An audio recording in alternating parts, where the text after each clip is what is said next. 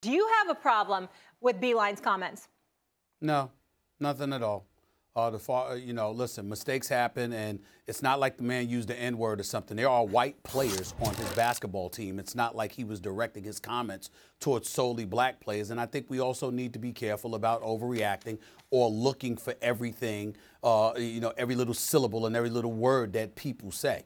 We're on national television, you're on national radio. Obviously, that's not the case with this particular individual. He's a basketball coach talking to his team in a film session. But the reality of the situation is that there are wordsmiths, there are experts, there are people that are on television and radio every day who've made mistakes, who've slipped up and said something that they should not have said or whatever. You apologize, you acknowledge the mistake, and you move on. Not to mention the fact that I don't know what context this was said in. I don't know who it was directed at specifically. From my understanding, he was talking to his entire team. Last time I checked, Kevin Love is white. Osman is white. Other players on the team are white as well. It's not just all the black players. So I just think that we need to all calm down a little bit. I saw the rage or the rave in social media and what have you. This man did not spew the N-word and was talking to people out of their names or anything like that. It was a film session. He was talking to his team. And as far as I'm concerned, even if he had used the word thugs, I don't have a problem with it. I really, really don't.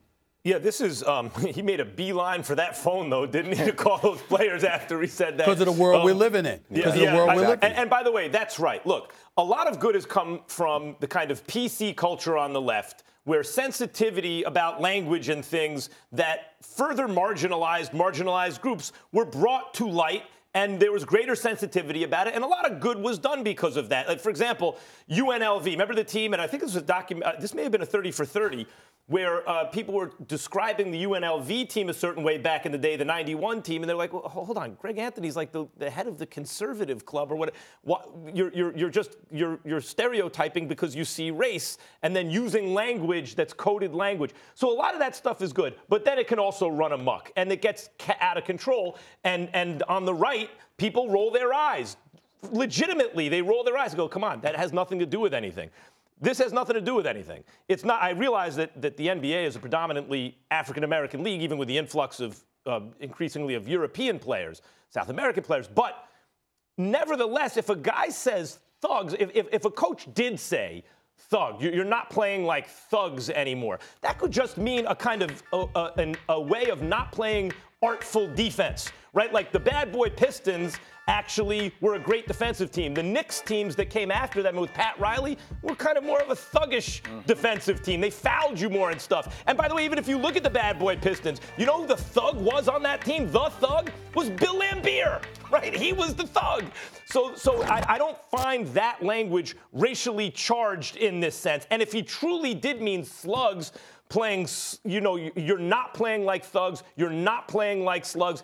If he's making that up, which I would give him the benefit of the doubt and say he's not, oh my God, what kind of a world are we living in where the coach then has to turn thugs into slugs to say, I'm not saying that you're playing defense in a kind of not an artful manner. I'm saying you're not playing slow anymore. This is an example, I believe, not of like a good thing about heightened sensitivity, but of PC run amok.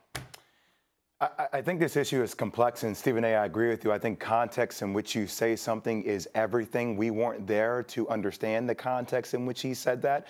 Unfortunately, we live in a world where perception is reality, and the fact that thug, I don't think it was racially charged either, but I do feel that there is somewhat of a coup happening inside the Cavs organization within that locker room. I think the teammates, the players do not like John Beilein. So I think this compounds upon the issues that they already had with him. And look, I think it's a lot to disrupt a franchise and how their culture is given, because I think their culture is not at a good place right now. And it's apparent that they don't want John Beilein, the players do not want John Beilein to be a part of that moving into the future. I've known John Beilein. I do not condone him saying thugs. Let me first and foremost say that. I do not condone that. I think he misspoke.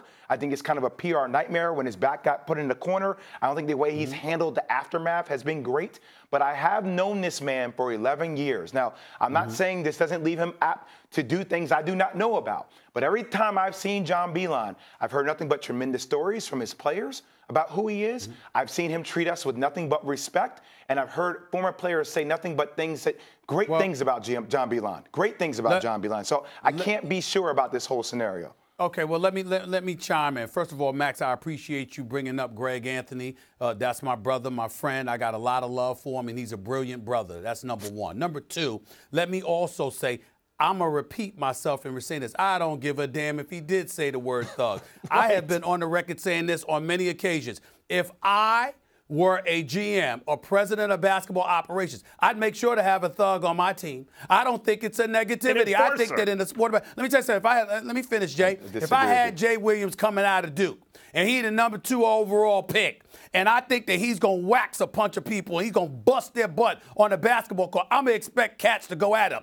I mean, Charles Oakley is a friend. I think he can be thuggish. It is not an insult. It is a compliment, okay? No, Nick, and by the way, like you said, Bill Lambert. Are you comfortable with ever being called a thug? No, I'm not. And if you're saying be thuggish-like, I think that's different than saying thug, Stephen A. And I think 10 years ago, I think there was this like that. Jay, hold on. You're not 10 years ago, Stephen A. You're not talking and go like thuggish-like. You're not.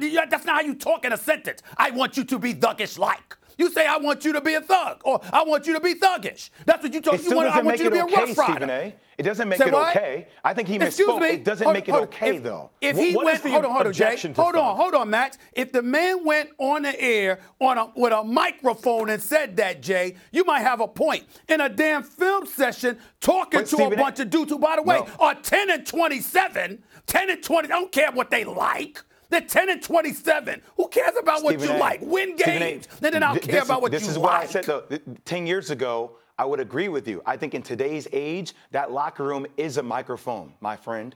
There is no more privacy. Thanks for watching ESPN on YouTube. For more sports highlights and analysis, be sure to download the ESPN app. And for live streaming sports and premium content, subscribe to ESPN+.